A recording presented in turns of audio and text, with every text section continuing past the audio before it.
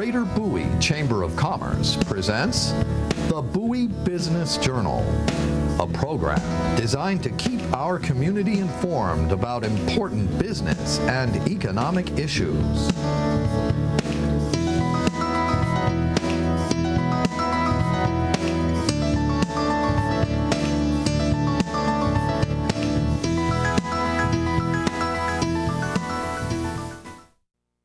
Welcome to Bowie Business Journal. I'm Cindy Freeland, host and co-producer.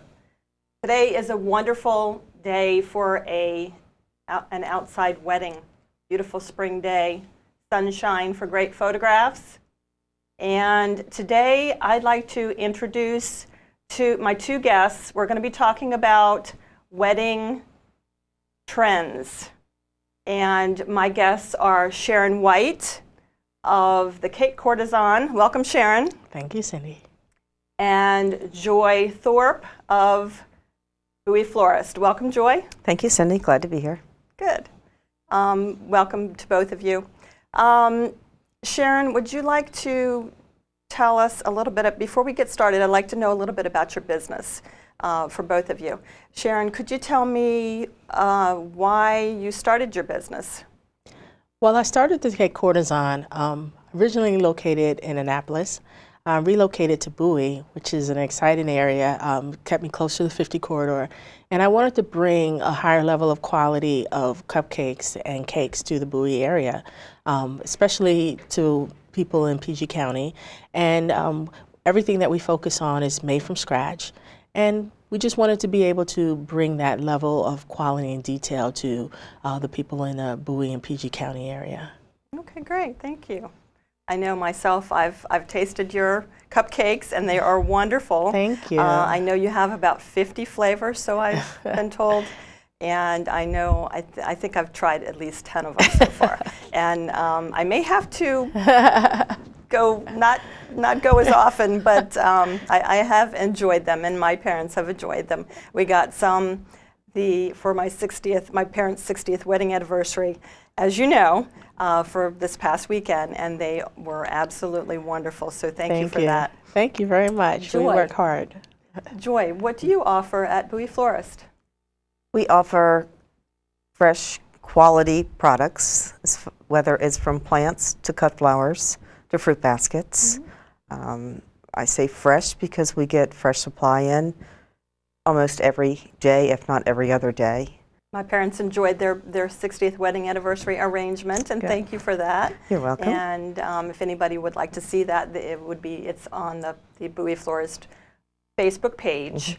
Mm-hmm. And you both have Facebook pages, I understand, so yes. And websites as well, so mm-hmm. anybody can check the credits at the end of the show and either call Sharon and Joy or contact them by email or check out their websites. So all that information will be at the end of the show. And wedding trends, there's a lot of things going on right now as far as trends. Sharon, can you share a little bit about the wedding trends that you know about in the cake industry? Sure. Because of the economy, primarily, a lot of people have been trying to find ways to cut costs and to cut corners. So what we have done in the past few years is introduce cupcake towers. They're more cost effective mm-hmm. because they're smaller, they're perfect serving size, and we offer different sizes of cupcakes for the cupcake tower. And a lot of times it eliminates the cost cutting fee that some venues charge mm-hmm. for when you have to actually cut a large cake or cut a wedding cake. So for a cost saving measure in the past few years, cupcake towers have been a very popular trend. I'd say we've done well over about 300 cupcake weddings. Wow, that's great. So we're excited about that. And you know, people can customize it. They can add real flowers. As you can see, Joy's beautiful bouquet that can easily be incorporated into the cupcake towers. Mm-hmm. And we can also put, fondant pieces and all different kind of designs and logos and monograms. Anything that can really showcase the uniqueness of the couple could be done with cupcakes and done on a more user-friendly budget.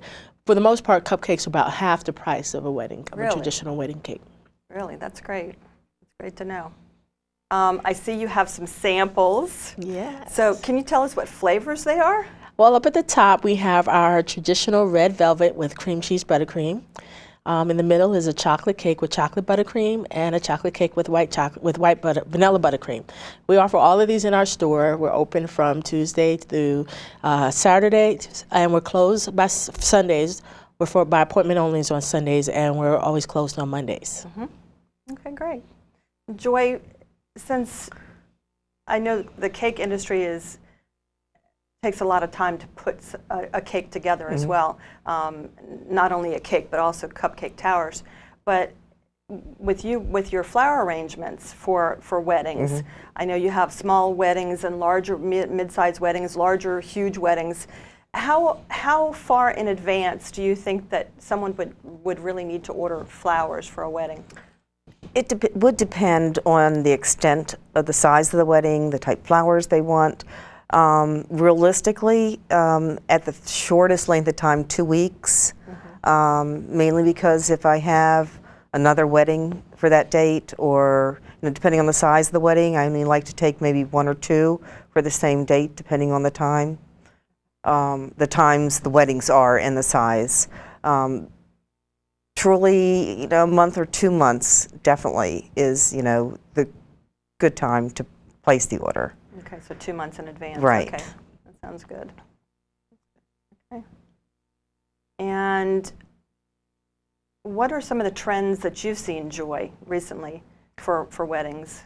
Well, still, I think the main trend and I think Martha Stewart started this years ago, is the hand-tied bouquets. Okay. That are wrapped in the ribbon, and some of them have the stones coming down the front, but that's still very popular. The cascading ones that were back in the years have kind of faded out. Okay. So more compact. Yes. Things that aren't going to fall apart and make Right. people trip on their Right. dresses. And okay, that sounds good. Yeah.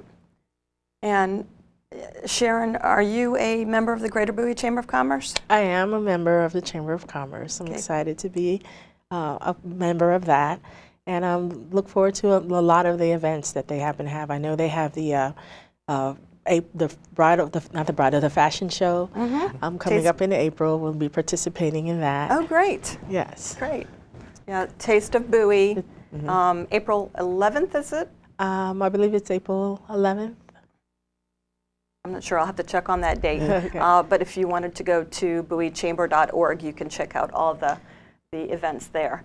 And so you're going to be participating in that event. What are you going to have a booth there, or what are you going to be doing? How are you going to participate?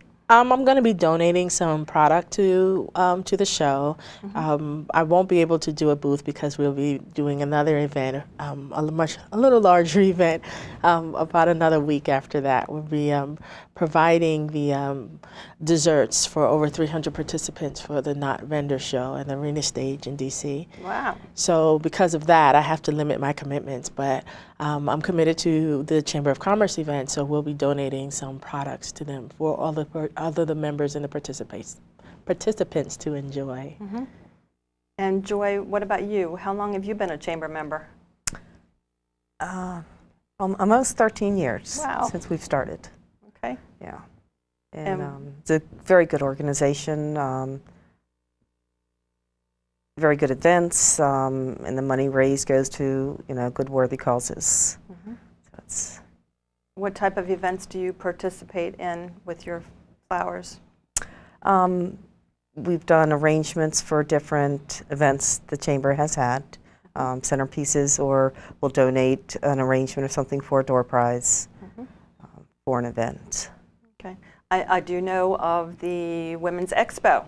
This is our third one coming up in September, and you have donated the centerpieces. I think you did for the first year, donated the centerpieces for the tables. Right. And then also a tree, if I remember correctly, for the holiday mixer for the silent auction. A tree? A tree. Did you design yes, I'm sorry. A holiday tree? Yes. As for donation? Yes, I usually, for the Christmas holiday auction, I usually donate a centerpiece or some type of Christmas type design. How long did that tree take you to do? That was gorgeous. They're a little bit of time consuming. Probably about an hour. An hour? That's Yeah. not too bad. No. Yeah. You did such a great job. Thank You you. did such a great job. Thank You were really very, very talented. And I really love all your work. It's very, very pretty. Thank you. And Sharon, you did a great job on your cupcakes too. I haven't known you as long as I've known Joy. I've known Thank Joy you. quite a while. Thank you. But I am looking forward to getting to know you as well. Thank you. For a long time. Let's get back to your businesses a little bit. What events, well, you mentioned, Sharon, a couple of events that you're going to be attending. What are some of the events that are coming up where people can come and visit you? Well, we're heading into the wedding season right now, and because of that, we focus on doing our cupcake towers as well as our wedding cakes. On average, our wedding cakes are a little bit more elaborate than what you see at some of the other venues, so we're a little bit more pricier when it comes to the wedding cakes, and we try and make sure we allocate enough time to give the bride and groom the appropriate time that it takes and that they deserve to have to spend on their cake. So we limit our actual participation of events during the wedding season from April to October. Okay. So we'll just be in the shop working hard. What about you, Joy? What are some of the events where people can come visit you? Are you planning any events? Not at this time, mainly because of I've got a short staff now, small staff, and I'm there at the shop 6 days a week, pretty much, so it's hard to get out. And when did you start your business, Joy? My husband and I bought it in September of 1999. 99. Good long time. Yes. Good long time. Fabulous. Now, I worked at that store when I got out of high school originally. So I worked for the original owner and the second owner, and then, Wow. so. Long history there at that same Yeah. spot. Yeah. And where are you located? Whitehall Shopping Center on Route 197. Okay, and Sharon, where are you located? We're also located on Route 197, kind of very close neighbors. to Joy and Bowie Floors, kind of shopping center neighbors. Okay. Right. So while Joy's and Bowie Floors is in the Whitehall Shopping Center, the Cake Courtesan is located in Bowie Plaza, which is just the shopping center right next to Whitehall. Okay, great. Great. Is there anything else that you would like to add about your new shop, Sharon? Well, we're open again from Tuesdays through Saturdays. Sundays by appointment only. We try and reserve Sundays for consultations. We do all kind of cakes, not just cupcakes and not just wedding cakes. We do cakes for all events. We try and say that we want to be the cake person that you consider for major life events. So think of us for the first birthday, the 5th birthday, as well as the Sweet 16s and all the major milestones. So we'll be there. Okay, and what about you, Joy? What else can you add about your business? We're there to please the customers. And you're up on the latest trends. True. Joy was polite enough to provide us with some flowers for a bridal show that we did, and we got so many compliments on it. Oh, wonderful. Yeah, she's up on the latest trends and provides beautiful flowers for all occasions, and it's definitely quality that you'll notice. You're welcome. Yeah. What kind of flowers do you prefer working with, Joy? Pretty much anything. I mean, right now, springtime. I love peonies. You know, the tulips and iris. It's just so colorful and, you know, bright and cheerful. Just to make someone happy bouquet. It's just, you know, so. But that's what we're there for, is to put a smile on someone's face. And when the delivery person comes back and says, "Oh, they love the bouquet. It was so pretty," it's, you know, it just makes you know why you're there. Yeah, You know. that's great. That's great. I love flowers myself. Yes. My birthday was in March, and my mother usually, she didn't this time, but usually brings me daffodils for my birthday because daffodils are my birthday flower. Right. So she didn't, and it was kind of disappointing, but I didn't even ask her about it, but she usually does bring me flowers for my birthday, daffodils. I also love roses, peach-colored roses. Ah. Daffodils and roses, so, and they smell so good. And lilies, Yes. I love the lilies. They smell wonderful. Wonderful. The stargazers and the white orientals, yes.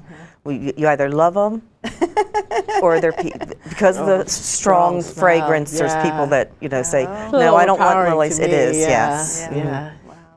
I'm more of a modern flower girl. I like the anemones and that. Oh. And the moth orchids, or the those are more streamlined. Yes. They are. The orchids, did you mention, Sharon? Did you say orchids? What's the appropriate name? Phalaenophysis. Oh my gosh. I know them as moth orchids. Okay, all right, yeah. Oh, this is a shorter version. Version. Yeah. Wow. Wow. I never heard of that before. Moth orchid? I've heard of it, but it's been a while. We get a lot of requests to do them on cakes. So I also specialize in doing handmade sugar flowers on cakes.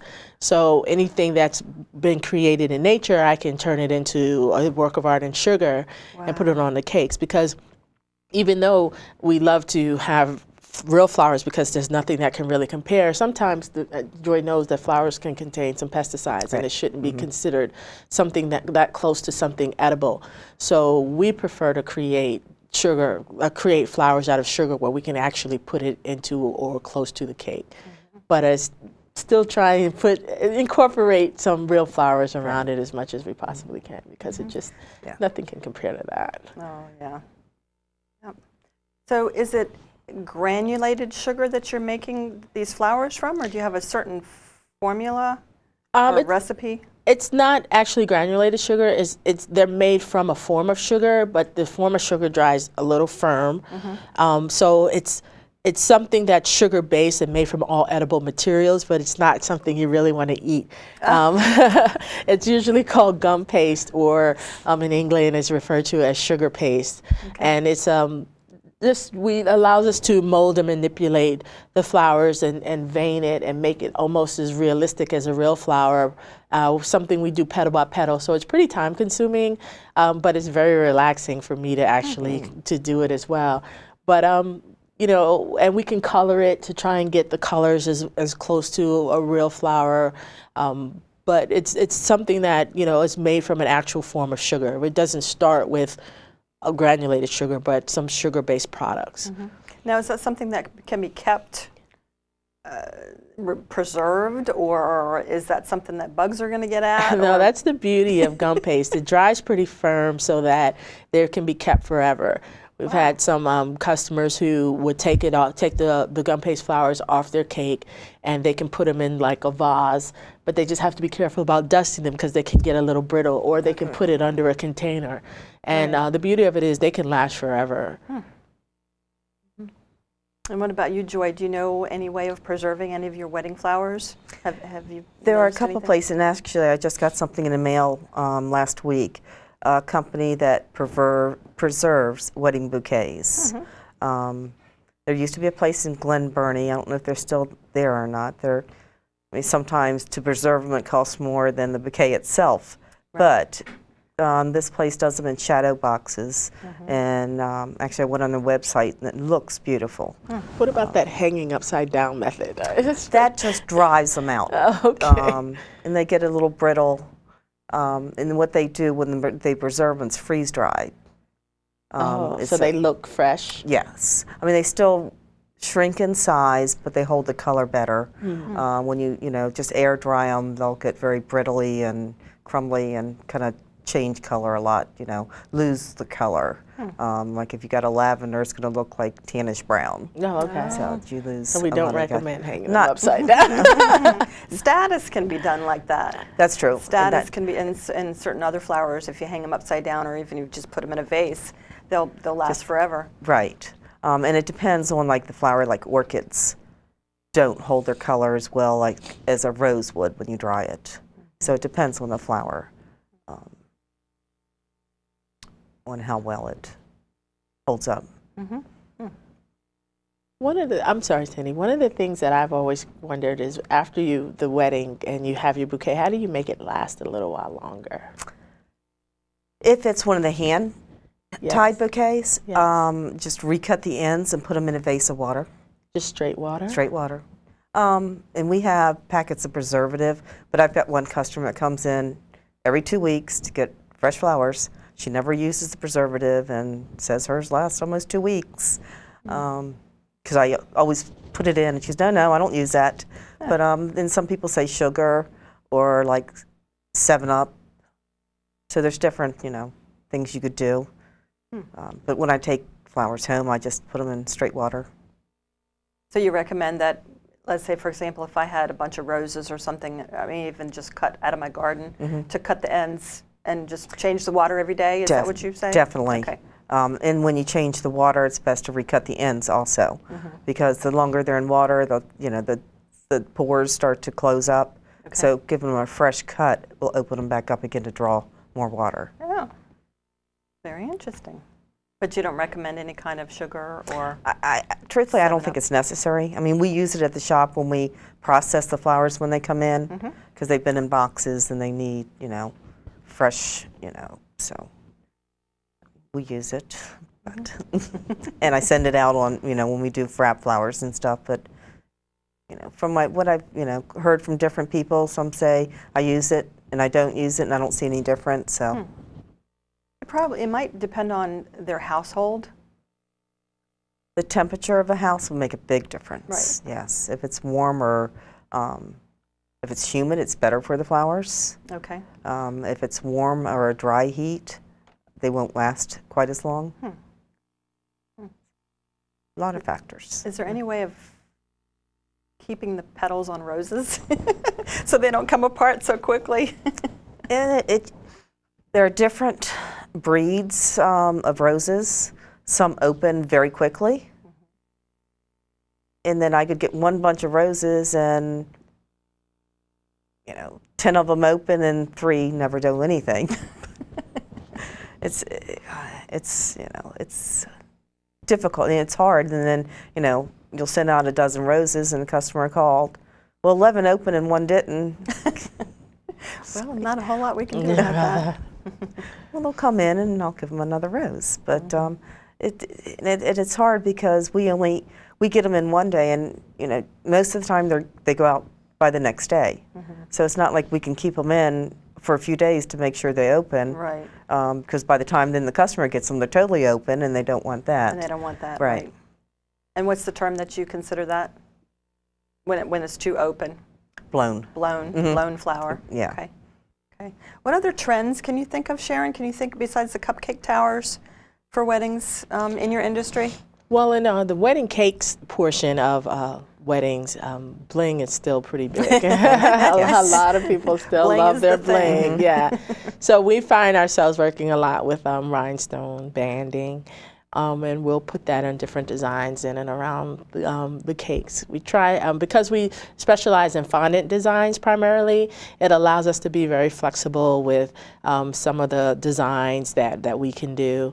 And fondant is that kind of sugary coating overlay that is put on the cakes and allows it to have a blank canvas. So a lot of cake designers prefer to use it because it's very flexible for us. We can paint it, we can imprint it, we can use molds and get realistic 2-dimensional, even 3-dimensional type figures with it. So it's a lot more flexible than buttercream.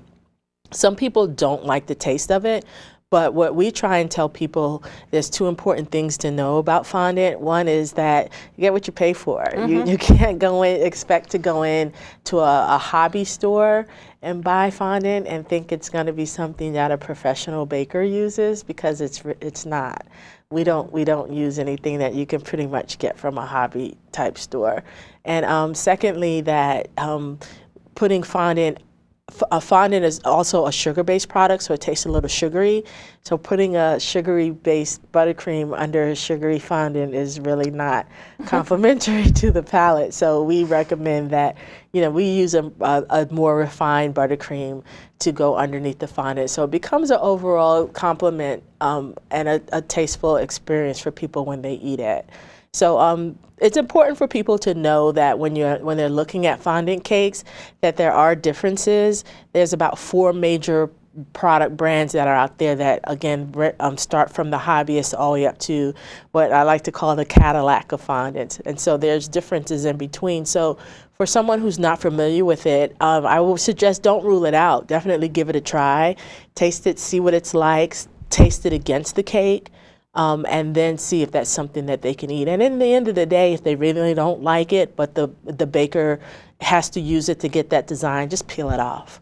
So fondant is still pretty trendy, and bling. Bling is still king. Bling is king. Yeah, bling is still in. And so people are starting to come back to the romantic styles of cakes as well. So sugar flowers are becoming more prevalent as well. And not necessarily a cake that's full of sugar flowers, but you know, having something that's that 1 or 2 focal flowers, and we can do the full-blown flowers, and putting that on a big tall cake and having one big dinner-sized dahlia or something is really elegant and nice. So that's pretty popular too. So for those people who want the effect of a beautiful flower but don't want to have it full of that, and it looks very modern and clean. So that's still in. But the stacked cakes are not so popular anymore, where you have just round, round, round, square, square, square. I think a lot of people are focusing more on having different shapes. I'm finding people are playing with ovals and hexagons and petal shapes. Yeah, because it allows a little bit more representation of the couple, so they don't have to have that traditional kind of stacked cake that people had in the past. So personality and creativity is something that's been prevalent in the last few years, and it's continuing. Color is not so much anymore. People are coming back to the lighter shades. I think they're shying away from having so much color on cakes and kind of falling back into that soft romantic palette. And I think just this year alone, a lot more romantic and softness is what I've seen so far in the wedding cake trends. Very interesting. What about you, Joy? Are there any other trends that you would like, that you've noticed that you'd like to mention, in colors in particular? I'm finding the opposite. Really? In brides' bouquets, I'm getting brides with wanting more color in theirs. And actually, I've got a wedding coming up where the bride has most of the color, where the bridal party's more white with a little splash of color. But the brides are carrying more color now than the all white. And I think than it used to be. That's what they want, is that focal point, so everything else is a little toned down. Right. And again, the bling, the the rhinestones, or the strands of the beads is popular. So the strands of the beads would be on the array, on the bouquet itself, just hanging down. Not over powering, but just little spears coming out of the bouquet, or on the top of it coming out through the bouquet. Yeah. Yes. Or in the rhinestones going down the holder, and sometimes through some of the flowers. There's rhinestones in the flowers. Okay, well, thank you very much. You're welcome. We need to wrap up now. Sharon White of the Cake Courtesan, thank you very much. Thank you. And Joy Thorpe of Bowie Florist. I appreciate you both coming out. And for the audience, if you have a wedding coming up, and if you have a wedding planned, or if you're getting married, you need to contact Joy and Sharon. And the information will be at the end of the show. I'm Cindy Freeland, and I appreciate you joining us, and we'll see you next time.